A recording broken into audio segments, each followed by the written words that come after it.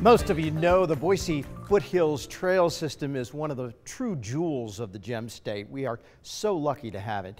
Considered some of the best hiking and biking trails in the entire West, the world. Later this month, the city of Boise will launch a new management program on some of the trails. Through the program, the city will test new management strategies on 4 of the trails. The trails effective on your screen right now, and they include Lower Hulls Gulch, trail number 29, my favorite trail, Polecat Loop Trail number 81, Around the Mountain Trail number 98, and the Buck Trail number 20. Those trails have some closures and special rules this summer affecting both hikers and bikers. The program will begin on April 28th and last through the end of October. Joining us now to talk about this is our good friend Doug Holloway, the Director for Parks and Rec in Boise. Doug, welcome to the News at 4. Thanks for joining us. Well, thanks for having me, Mark. I appreciate that. Doug, you put out a survey asking trail goers to weigh in, and boy, did they ever. More than 4,400 people responded on how to make the trails better, reduce overuse and conflicts. When you went through that survey, what struck you as the overall thought by most people and what they had?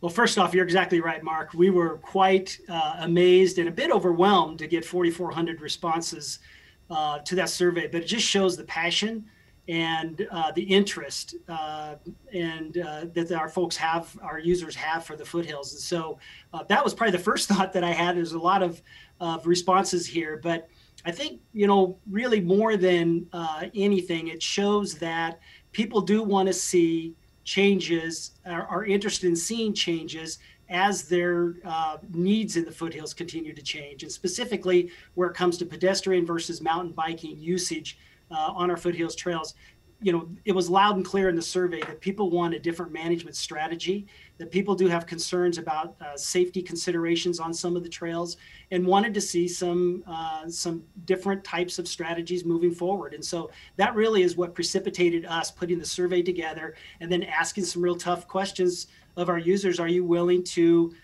give a pilot a try that is something completely different than what we've ever done in the past? Well, let's talk about some specifics of that, Doug, because, yeah, you really hit the needle here. And let's begin with Lower Hulls Gulch, trail number 29. This is a very, very popular trail, gets a lot of activity. On even numbered days of the month, the trail is closed to all downhill bike travel. Talk about that and the other things that hikers and bikers are going to have to put on their calendar.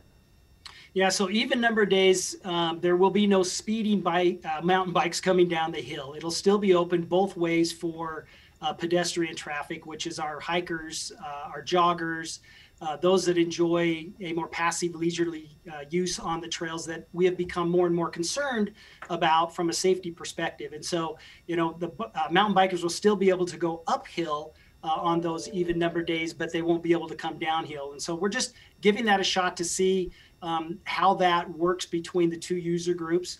And then on the odd number days, it's just mountain bike only, both uphill and downhill. And so we're really providing what the survey told us our customers were asking for, and that is, let's try something that's unique and different. To us, it's not unique and different, Mark, to a lot of other markets that have foothills trails have tried these types of strategies that have worked successfully. We don't know how well this will work. We're hopeful that it will lead us in a direction that if it's successful, we could certainly look at this at potential other trail sites. But right now, we just want to try it as a pilot. So for those that are not interested in seeing this move forward, we just want to emphasize it's for safety purposes is really our primary reason, but it's a pilot only. And so, you know, we want to test it and see how it works. And if it doesn't work, then we'll look at other strategies. And I thought this was interesting on 2 trails, the Polecat Loop, as I mentioned, that's my jam. And around the mountain, there will be one directional travel, meaning you're not going to see anybody come in the opposite direction. How is that going to be noted? Will you see signs when you show up telling you, hey, this is one way only this way? Yeah, Mark, we have a number of touch points that will have signage located at trailheads, located at the when you start on that particular loop. There'll be trails at each of the different intersections directing what direction to go.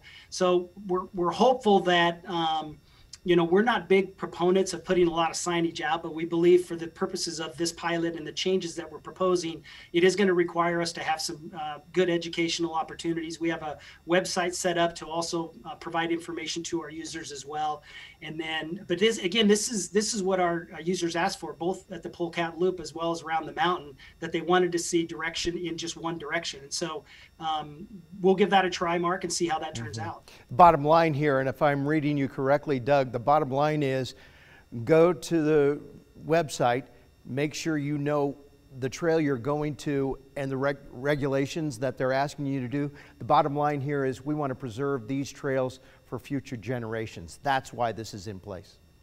Absolutely. And we know we'll have to continue that education process. Our plan is to have trail ambassadors, and our rangers will be out in full force at all of these locations where the strategy is changing, just to educate the public. If someone shows up on a day that they can't hike the Lower Hulls Gulch because it's a mountain biking day, then they will have those conversations with them, because not everybody is paying attention to exactly what we're doing. And we understand that, and we just want to create a safe environment on all these trails for all users as the use continues to increase by our users. Right. All right, Doug Holloway with Boise Parks and Rec.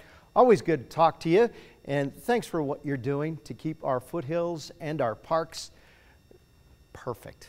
It's great. Thank you, Mark. I appreciate it. All right, we're back after this. Rick's going to let you know whether or not we've got a couple of good hiking and biking days ahead after this.